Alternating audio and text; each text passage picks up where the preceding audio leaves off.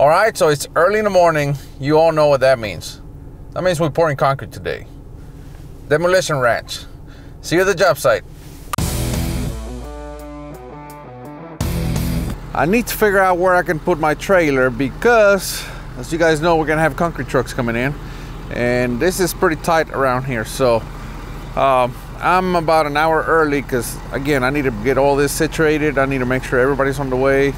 Just so much that I need to do before we even get started pouring. So first I need to contact my finishers, make sure everybody's a go. Then I need to contact the concrete company. They're gonna be calling me soon if I don't call them, because they need to make sure that we're a go before they start loading concrete. And everything better be a go before they load it, because if they call me and say everything a go, and I say, yep, let's go, and they load, and then I'm not ready, I just bought that concrete. Whenever I say let's go, I just bought it. Again, that's a pretty long trailer that I need to put somewhere.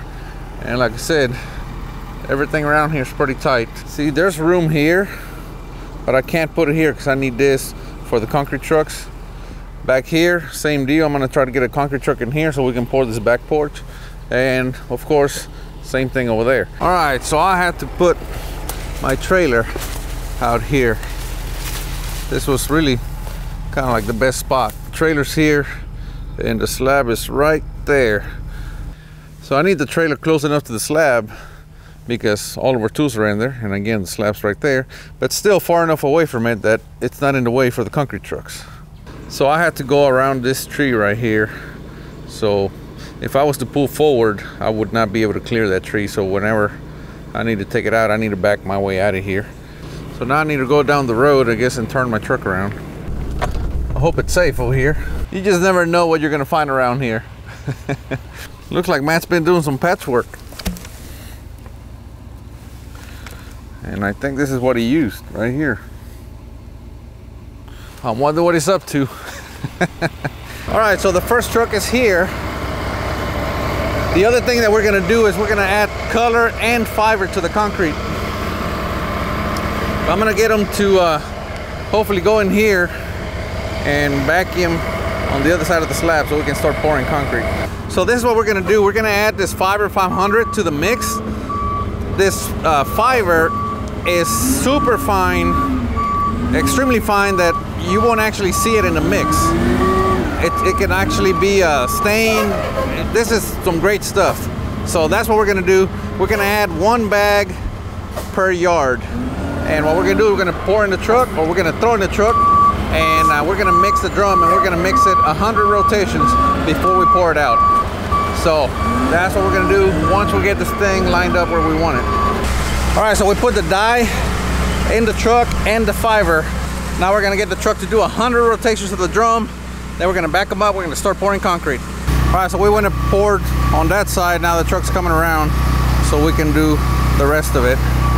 You can see we use 16-foot screed boards, so we're able to reach all the way across, which makes it super easy.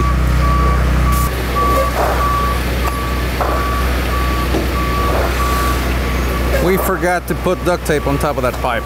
We should have covered it. I'm just letting you guys know that I know. In the comments, let me know how many of you guys were about to post about that, because that's a big no-no, but we forgot. However, we're tailgating, so it's really hard to get concrete in there when you're tailgating, but if you were doing a pump, it's really easy to put concrete inside that pipe, which would pretty much ruin your entire plumbing, so be careful. Alarm goes off at 4:45. Roll out of bed, rub the sleep from my eyes. Throw on a shirt and some jeans and my boots, and then it's time to make that morning drive. Work all day till I'm totally beat. Get back home and fall right to sleep. Alarm goes off in the morning and the cycle's complete. Work, sleep, repeat. So what happens, obviously there's aggregate in the mix, right? You take the jitterbug, you push the aggregate down, and the water has to go somewhere, so that pushes the water up. I'm trying to keep the water in the mix. So one way we're doing it is with a day one, but the other thing that I'm doing is skipping the jitterbug. We are using a mag vibe, so it vibrates, so that pushes the aggregate down a little bit more than a conventional bull float. So That's what I'm doing now. And of course, this is a great place to test it. You know, the smaller slabs, that's where you want to do all your testing, not on your really big pours. But I mean, this is not much of a test. We've done this before, and I just think it works better. It's better for the concrete to keep the water in there as long as possible. So the whole reason is to get the rocks down so you have a nice smooth finish on top. This is actually better than Bullflow. It's called a Mag Vive. A Mag what? Mag Vive. It vibrates. So the typical Bullflow doesn't vibrate. You just kind of throw it out there, push it back and forth, and just push the rocks down. This one actually vibrates. And I can hear it vibrating. You guys probably can't because this microphone is trash on this camera. We have a new one coming soon. I'm like trying to talk super loud so you can hear me. We totally ruined it out in the rain the other day. All right, so what we're gonna do here is we're gonna pour the beam first. We're gonna go ahead and get that done. After we get the beam done, we're gonna add the color and the fiber. I only brought enough dye for 2 full trucks, and it may take a bit more, so we're gonna save some color by not doing it in the beams. Well, I just realized my camera has been on manual focus this entire time, so we'll see how good it looks. I'm sorry about that. I had to change cameras halfway through because I ripped the microphone off on the other one, so I guess Matt and I are both having microphone issues today. All right, now we're pouring the front porch. We added fiber and dye to this mix. So we want to make sure we get it all done, and then we're gonna do the one in the back. All right, you should really be able to tell the color difference between this one and that one. Like I said, it's gonna be even more difference once this one starts drying out, because this one will turn lighter. That one will still stay darker. All right, so we got 10 yards in this truck. This porch is 10 by 24, and it has 3 beams that are, this one's 10 feet, that one's 10 feet, and this one's 24. They're 24 inches deep by 1 foot wide. Also, we have that other porch back there, which also has a 24-foot beam and 2 8-foot beams. The thickness of the concrete is 4 inches. Do the math and let me know if you think we're gonna have enough with this truck. As a matter of fact, do the math and tell me how many yards it's gonna take to do what we're gonna do.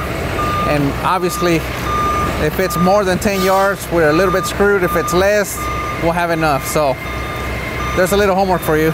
I'll be checking the comments. So Matt, do you think we're gonna have enough? I don't think so. You don't think so, huh? No. I don't know, man. I think we're gonna be short. All right, so right now what they're doing is they're establishing their grade, which is gonna be 1.5 inches below this slab, all right? They're gonna establish one here, establish one the other way. So they're going to establish one here, and then they're gonna screed the other way.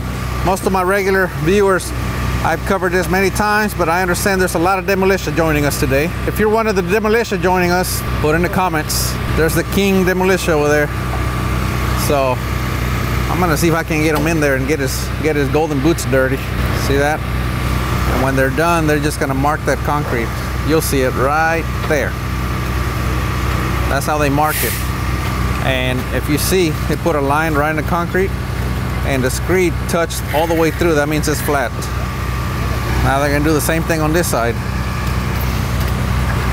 We have grades. We shot grades on those boards. They're marked. We shot that with a laser, so they're going off of those marks.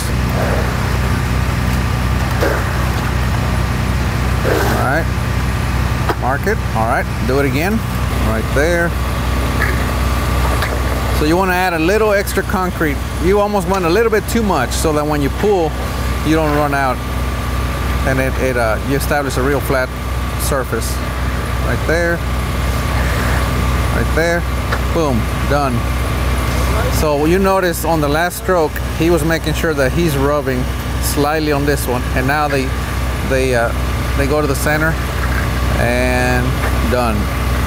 So there's your grades. Now that, like I said, they're gonna follow this grade and that grade all the way, and it'll be flat. Go in? Go in, man. Get in there. Get those boots dirty. All right, so here's what you're gonna do. You're gonna pull this board in sync with the other guy. Okay. And you're gonna make sure that you barely scrape this surface. Don't dig in too much. Okay. And don't hold it up in the air, because otherwise we're not gonna be flat. So easy. You've cut hair before. That's pretty much like cutting hair. Okay. Same thing. Yeah, yeah. Oh, yeah, and do not walk over there. Don't walk on that Yeah, because then you're gonna ruin your own grade. So stay inside about where you're at, right there. Okay. All right, rock and roll. Just barely touch it? Both hands, use both hands. Okay. There you go, just like that. Now kick mud. See where you move back? Yeah. Watch. Fill it in. There you go, fill it in. There you go. There you go. Your left leg, you gotta kick with your left leg too. There you go. Oh yeah. I'm a pro? I'm definitely a pro, right? Yeah, there you go. Hey, you gotta kick. Every time you move, you gotta kick. There you go. But you gotta stay down. Don't come up.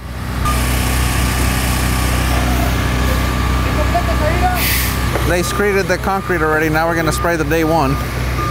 And we're using the silica slayer sprayer. All right, so we're doing the back porch now. What do you think? We're gonna have enough? So this is called a bump cutter, also known as a check rod. It's a straight edge, is what it is. And it's painfully obvious if your slab is not flat once you put the bump cutter on there. You can see there's a low spot right here, okay? But we're building up cream right here. So we're gonna take this cream, put it in the low spot, and now we're gonna have a nice and flat slab. I see a lot of people in the comments that tell me that we don't know how to pour concrete, that's why we need a bump cutter. If you don't ever run a bump cutter, you just assuming your slabs are flat. That's okay, that's how most people do it, but I'm not okay with it. Because it doesn't take that long to make sure. You can see right here is getting that cream. So it's gonna bring the bump cutter back. He's gonna jump it over the cream. And now he's gonna push it back. And there you go, nice and flat. That's all it took. Well, this is the vibrator that we run.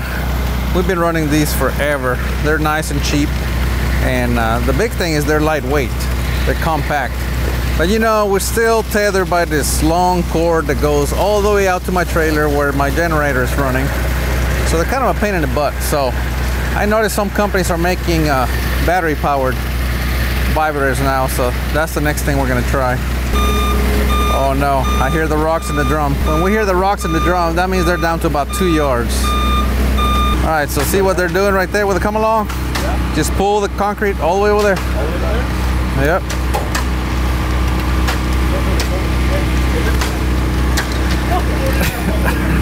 He found a ditch. He found a ditch. There you go. Yeah, all the way. All the way. We might just have enough, guys.